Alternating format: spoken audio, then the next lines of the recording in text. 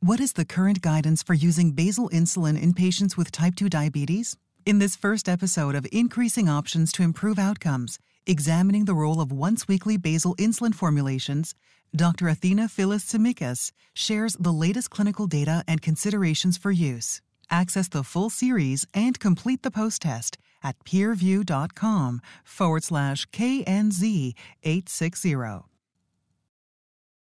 We know that poorly controlled diabetes can lead to increased risk of developing diabetes-related complications. These can be both microvascular as well as macrovascular. On the microvascular side, diabetic retinopathy and diabetic neuropathy can be seen, as well as nephropathy. It's important to check for these on a routine basis with annual eye exams, as well as urine microalbumin or urine albumin testing.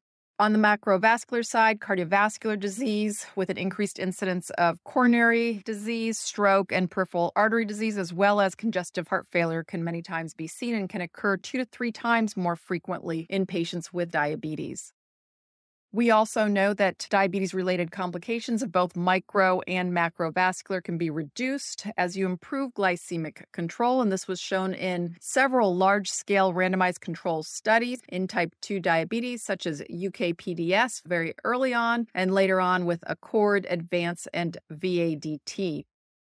All of the large societies currently have treatment recommendations for use of basal insulin in patients with type 2 diabetes. You can use basal insulin in virtually any patient who's not at goal. The ADA's recommendations are to start insulin therapy if someone's A1C is above 10%, if they are in a catabolic state, if they have symptoms of hyperglycemia, for example, polyuria, polydipsia. And this may be seen many times in patients that have had longer duration of diabetes, usually over 10, 15 years. Both ACE and ENDO have similar recommendations, although the Endocrine Society does make an emphasis on being careful with patients that are older in age and adjusting your target for hemoglobin A1C according to what the patient might tolerate, and consider maybe having a slightly higher A1C for patients that are over 65, 70 years old.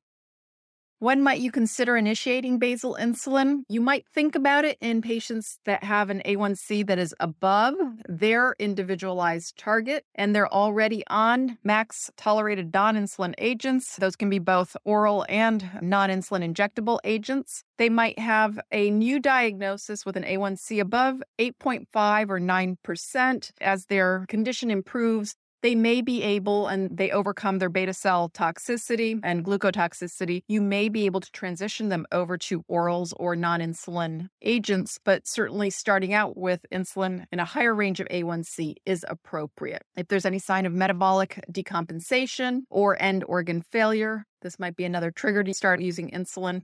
Someone with acute illness that's progressing and not improving. Prolonged use of steroids is another condition we might see, which would require insulin. And usually you might want to think about either NPH insulin in this case, or one of the newer generation insulins, and anyone that might have an intolerance to oral medications. The time to maybe think about not initiating insulin would be in older patients, asymptomatic patients, or those that have a higher risk for hypoglycemia and may not be cognitively able to distinguish the signs of hypoglycemia.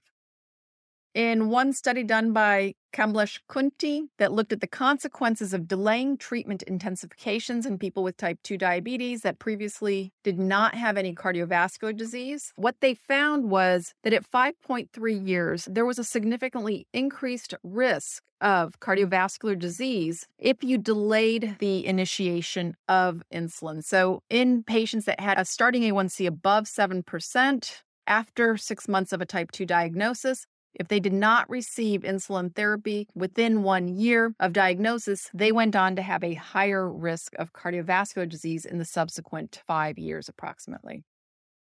There are a number of different basal insulins that can be used for initiation of insulin. These run the gamut from human NPH, which usually needs to be used either once at bedtime or BID twice a day for treatment First-generation insulin, basal insulins such as Detamir and Glargine sometimes had a somewhat shorter half-life and might not extend the entire 24-hour time period and occasionally needed to be used twice a day. The newer generation insulin, such as Glargine U300 and insulin degludec, had a much longer half-life, able to last the full 24 hours and able to use these once daily. Several studies have been done with both Glargine U300 as well as degludec that showed fewer episodes of hypoglycemia when using these agents compared to more traditional older insulins such as Glargine U100.